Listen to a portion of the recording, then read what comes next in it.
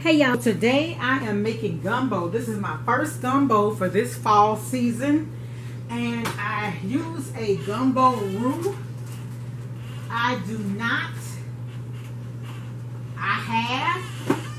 can, but I do not make the roux from scratch. And I'm going to show you the ones I use. One I use is the carrots. I just recently discovered that last year when I couldn't find my favorite. My favorite, Mama Pawpaw. I used to get this one from my mom. You want to get the one that does not have the rice in it. And so what this is it's a roux with all the other flavorings that you use. And you can follow the recipe to letter. This is the Mama Pawpaws and this is the carrots. I stumbled upon this last year when I couldn't find this one.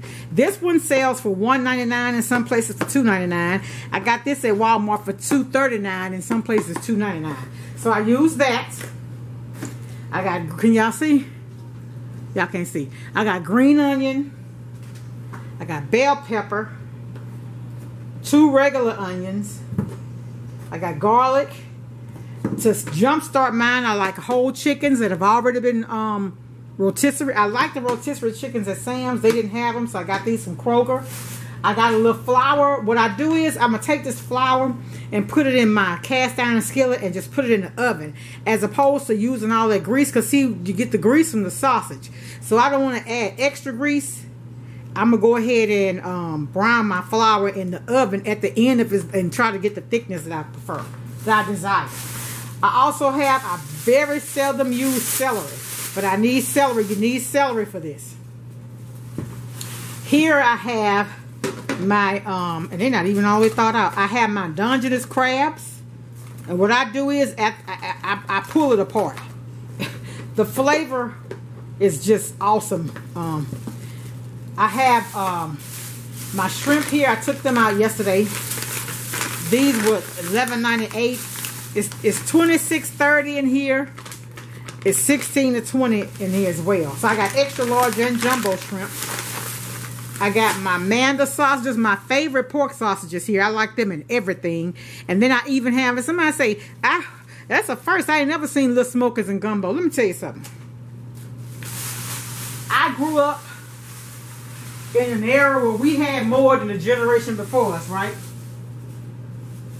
But I was also that person that would take my great aunt to the store, and I would watch her, and I call her gumbo a po man. You know how they say po man supper or whatever? Y'all, she would make her gumbo out of the ends. You know how you go to the deli and get different types of meat? She would get her gumbo and make it out the ends of those deli meats. I remember going with her to get it. I'm going, y'all. But anyway, so here's what I'm going to use. I'm going to cut these vegetables up. I'm going to get this thing started, and I'm going to come back and show y'all how I'm going to do it. All right? Okay. All right, y'all. We're at the big pot. So I want to show y'all what I do. Usually, if I have fresh chickens, I put them in the water. These are cooked. I'm just what? Going to put them in the water. What I want to do, I want to get all the flavoring off of them. See all that in the bottom of that pan? I want all of that. That's nothing but flavor. All it is the dripping off the chicken. And so what I do to even get all of that off. Now if you boil your own chicken, remember, or bake your chicken, because you can bake it, you're going to have all that broth off of there as well. I don't like the skin. If you eat gumbo from my house, you won't have to remove any skin or any bones. I debone my chicken and I take the skin off. If I don't have rotisserie chicken or whatever, how I do mine, I take a whole chicken, and then I take chicken breast. But what I want to do is I want to bring this back up to temperature. I don't want to just get real hot, but or you could debone it and then just take the carcass and stuff and put that in the water. But I said, you know what, this time I'm going to just go ahead. And the reason why you're doing that, I'm trying to get all that flavor. That's a lot of flavor. You know that? That's a lot of flavor. I want it all. I love my food. And I don't mean salty, but I mean, because see, like this is seasoning. I don't want the skin. So in order for me to get the seasoning off of the skin, I'm going to have to boil it off, right? Yeah, but I don't want the skin. I don't want the skin in my dish. That's 2 chickens down up in there.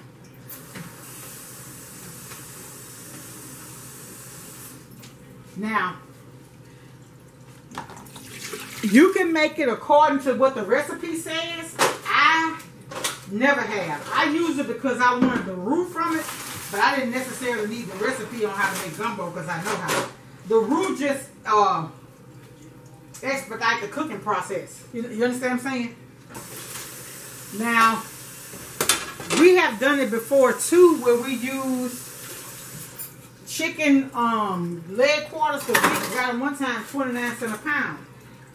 Chicken leg quarters are good, but the thing I don't like about them, the chicken pieces break up to just about nothing, like mush almost. You know, because you have to cook it a long time. And so I just prefer whole chickens, and then I do chicken breasts. If I feel like I needed some more chicken, I keep chicken breasts here. I even have some frozen thighs. I just take them out and bake them or something and add them to it. But anyway, and what I've cut up here so far is the bell pepper and the green onion. I'm gonna go ahead and add it, just because I don't want that butter to burn. I don't know if everybody. I can only speak for my southern heritage. That's how we start every dish. That's how we start every dish. I'm telling you, try a dish that you haven't ever done this to. Take that same dish and go ahead and add you the sauteed vegetables and a little butter. Some people use olive oil. I used to not even do mine in butter. I used to just put a little water in there because I didn't want the extra grease. But the butter just does a little something to it for me. So that's why I started doing the butter. I don't use the celery all the time. That's the only thing I don't, like I told y'all before, if you watch my cooking videos, I don't cook celery with celery a lot. I don't like my rice dishes with celery.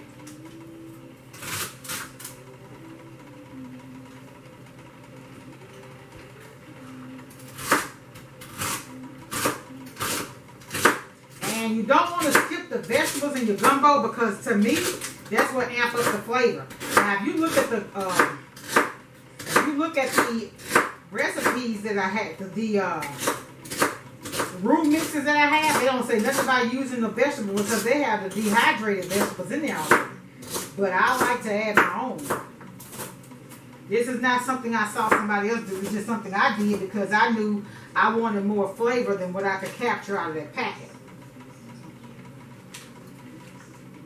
I like a lot of celery in my gumbo, a lot. Now here is where I have to have my celery, okay? And as it cooks, some of the chunks may be big, but as it cooks, trust me, they're not gonna stay in like that. They're gonna break up considerably. What do I always do also? You always want to season in layers, put a little salt, not a lot, just a hit. A hit.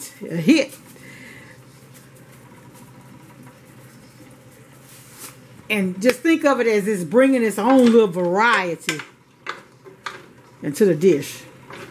Now we need to cut up our onions.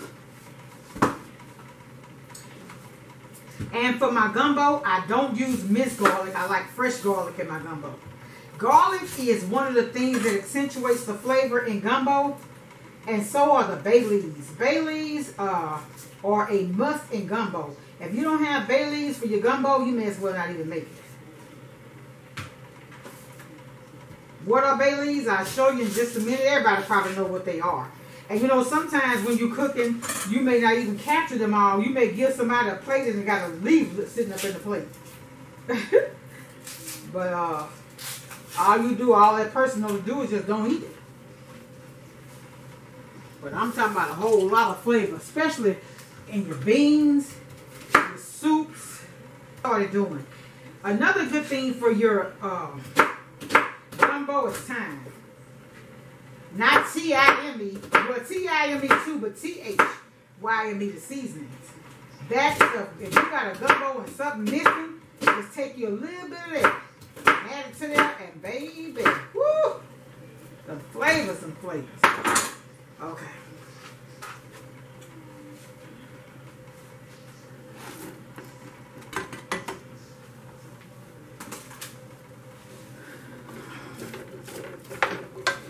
Now I'm gonna be honest with y'all. I'm gonna need some more onion up in this. What y'all think?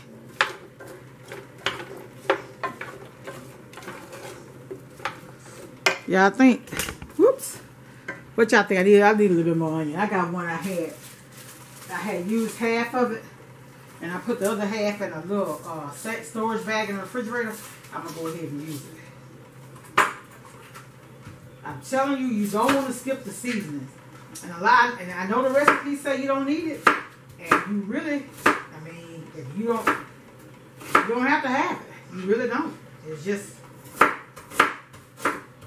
something I do. I have to. Restaurants, and you want some Louisiana gumbo, and people talking about you ain't no gumbo if you don't fix the roux yourself.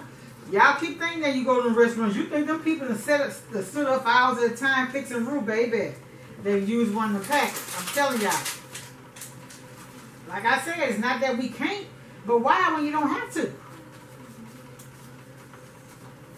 I even had a lady tell me, she said, I love my fat. That's a labor love. All right, y'all. So another thing I forgot to show y'all. Another thing amps up the gumbo flavor. If you're doing seafood, you can tolerate this shrimp. This is dry shrimp. Some places you can't get it. So if you live in a place and you can't find dry shrimp, let me know. But if you want to try this, let me know. But I'm telling y'all, this amps up the flavor. So what I do, I take these and rinse them out and put them in a little water and just put them in the microwave for a couple of minutes. And let that flavor just cook out. Get all the flavor up out of that. And as it cooks, it swells. So it don't stay dried up like that, of course. You talking about amps it up. I like it in my okra dishes. Anything I fix that I put shrimp in, I like to use the dry shrimp and the fresh. It just gives it an awesome flavor.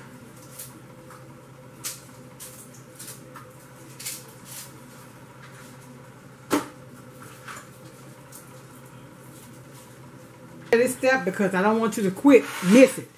Make sure you put garlic. And garlic is going to accentuate your flavor. It's going to take it up a notch. It's going to bring all those other flavors together.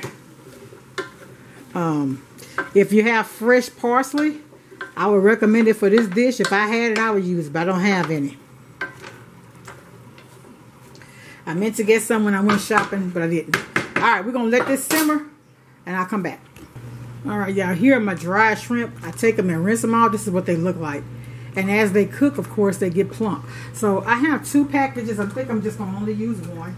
Because I got quite a bit of large shrimp. I just like these for the flavor. So I'm rinsing them out. I'm not going to boil them today. They're boiling the gumbo. I'm just going to add them to this. I do add them to this, though. And just cook them like this. And I cook it like this, too, when I make my okra, stewed okra. Like that as well. Again, it's the same process when you do everything. You season your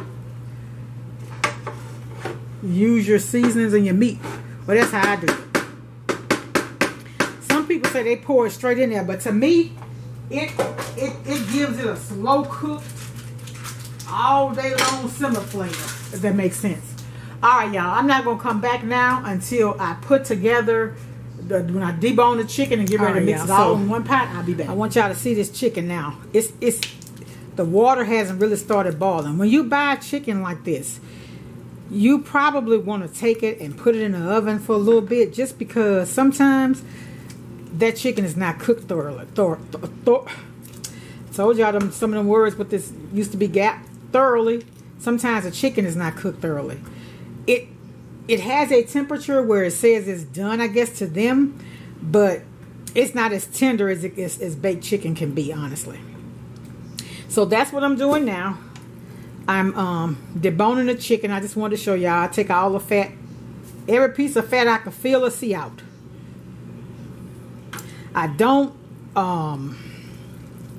see all that seasoning, all those little specks like it may be pepper. That's seasoning. So what I'm doing here, once I pull the meat off, I put the fat in a bag to get rid of it. I put the meat over here to the side in this bowl that I have here. Y'all can't see it, I don't think.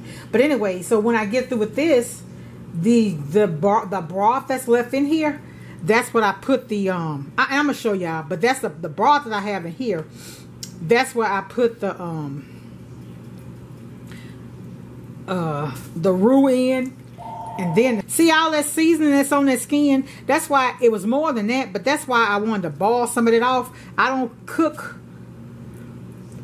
my gumbo with the skin or the bones. I debone it. Everybody don't do that. Some people like the some people like to put like wings and stuff. I just don't like the fat, so I pull all that off. And what I was saying is I don't shred my chicken because it's going to shred some as it cooks, and I want to keep it as whole as possible. I don't want my chicken to be like mush in there. You know, like if you had whole pieces, the whole pieces stay whole. But when you do it this way, you want to make sure that you have big pieces and you haven't broken your chicken up until everything is just like shredded. You know what I'm saying? So I pull all the fat and everything off, but I still wanted some nice size pieces. All right, y'all, this is kind of time consuming, and I'm backwards and forward washing my hands. But so far, this is what I've gotten. And I have it in a bowl here. I'll be back. Okay, y'all, so my battery about to go dead. Darn. So all I'm finna do now. All right. So I deboned the chicken, and this is what's left. This is the broth. I added a little water to it. You may see some little fragments of fat, but that's going to be the max of what you're going to have to, that's going to cook down. It's going to render down to nothing. So I'm going to add the seasoning packet. See, I'm not going to be able to stay on here because this is my 2 seasoning packets. See, that carrots is a lot darker. And I'm going to mix this with my whisk. You got dehydrated vegetables, brown flour, and all that in here. Okay, so you add this.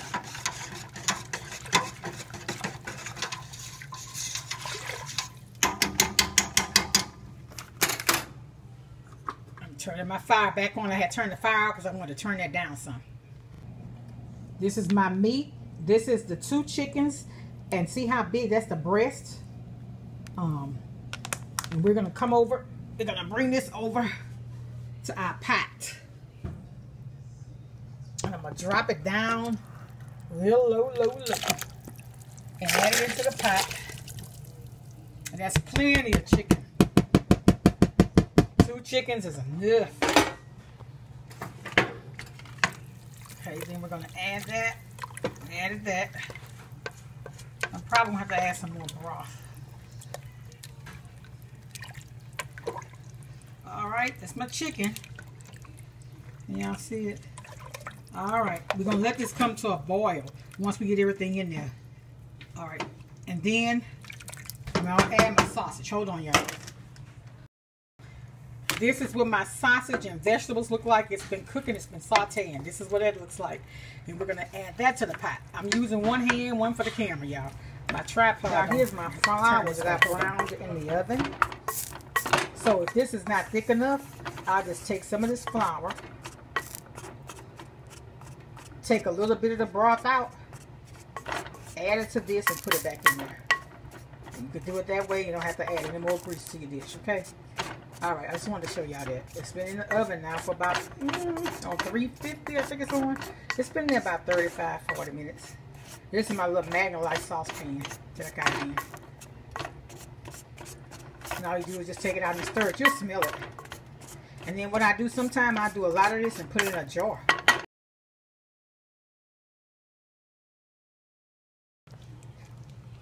Alright, y'all, here's the finished gumbo. And you see the meat. It didn't break all up. I wasn't going to use those little beefy sausages, but I did. It's my crab. And I wanted to show y'all my shrimp. There's some of them. And that's my first gumbo. Fall 2020. Alright, y'all. Have a blessed day. Much love. Bye.